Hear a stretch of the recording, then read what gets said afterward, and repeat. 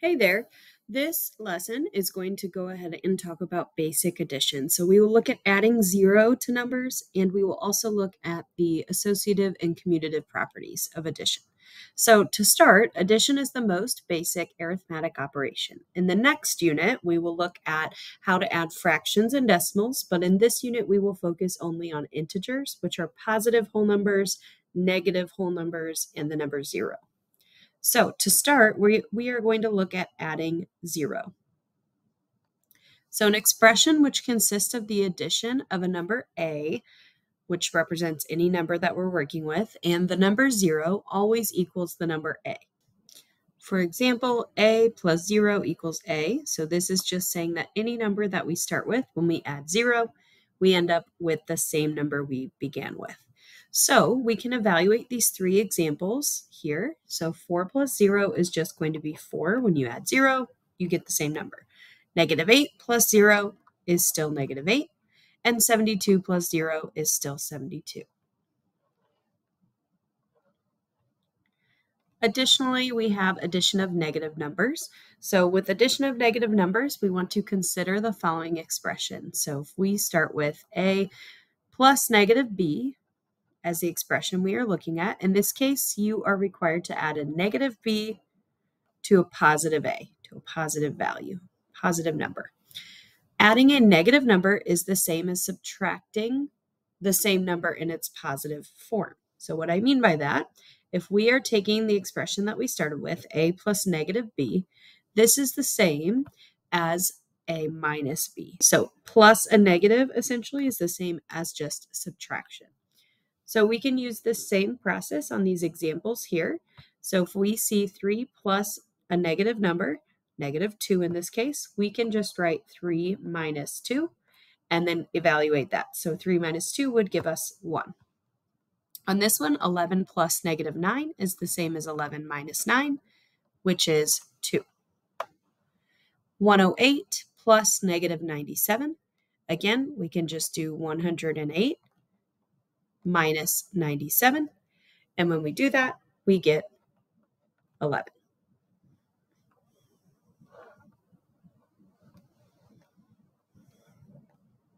Additionally, we are going to look at the commutative and associative properties of addition.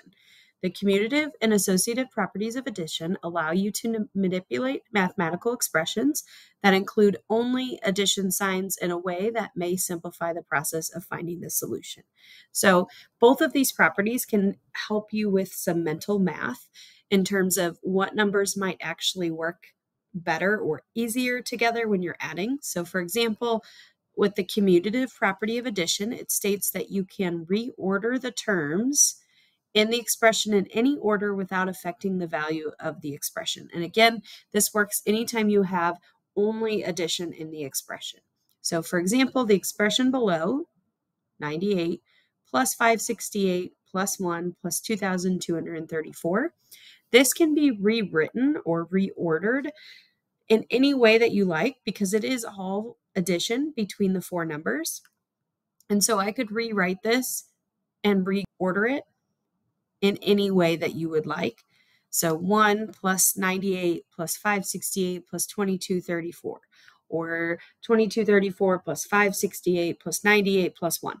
Again, in any order that you would like, and it will come out to be the same answer every time. And that will work with any expression where you have any number of numbers, but only addition in the expression. The associative property of addition states that you can group terms of the expression together in any combination, therefore performing operations in different orders and still reaching the exact same correct result. So as a reminder, one thing I do want to point out, anytime we have a set of parentheses in an expression, we want to make sure that we evaluate that portion or that part first before we do anything else. So we have 1 plus 3 plus 6 plus 9, and they have 1 plus 3 in parentheses. So what that means is that we would evaluate this part first. The way that this is set up, 1 plus 3, if we evaluate it as it's written, 1 plus 3 is first and we get 4. Then we would go ahead and do 4 plus 6, those first two here. 4 plus 6 is going to give us 10. And then we add on that last number. 10 plus 9 is 19. So our answer would be 19. Now, I do want to point out with the associative property, we are able to write this or group this in different ways. So starting again with what we started with in my example right above here, 1 plus 3 is in parentheses. I could change around where those parentheses are, and I could, for example, do 3 plus 6 instead.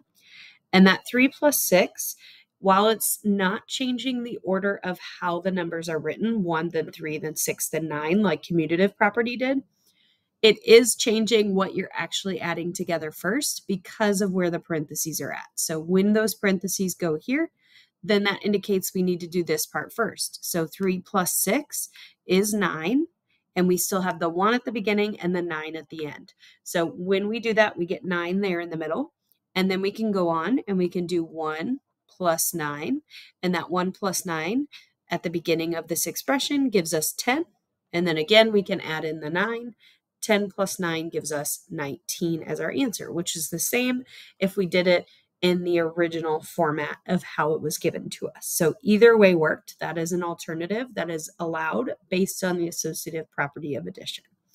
Another alternative would be putting 2 sets of parentheses here. So again, because this is fully addition between the 4 numbers that we have here, we could do 1 plus 3, and we could do 6 plus 9 and get 2 numbers and then add those 2 numbers together. So 1 plus 3 is going to give me this 4 that's right here. And then 6 plus 9 is going to give me the 15 that's right here. Then we just add those 2 numbers together. And again, we still get 19. So there are many ways that you can add numbers together using the associative property and actually even the commutative property at the same time, which we'll see down here in just a second.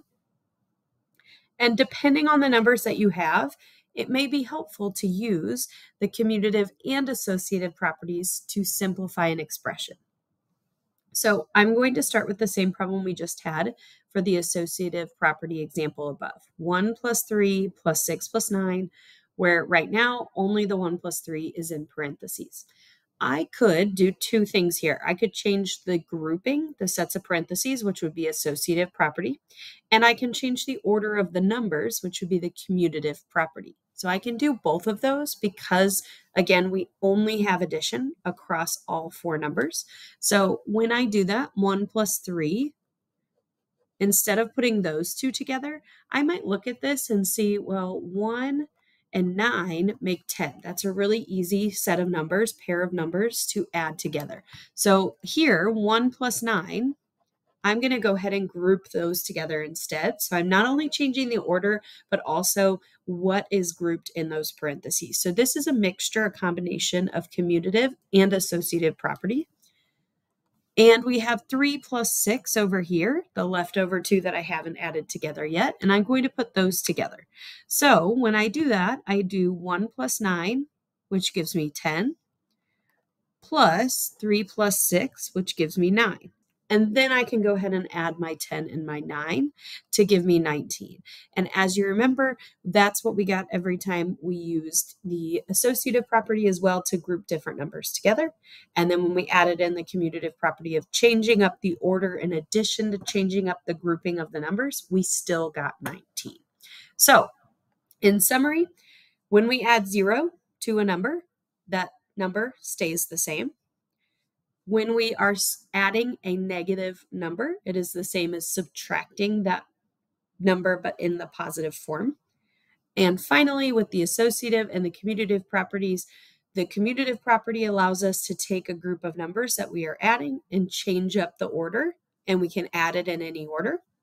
Associative property allows us to take a set of numbers that we are adding and change up the grouping, the sets of parentheses that tell us which numbers we add together first.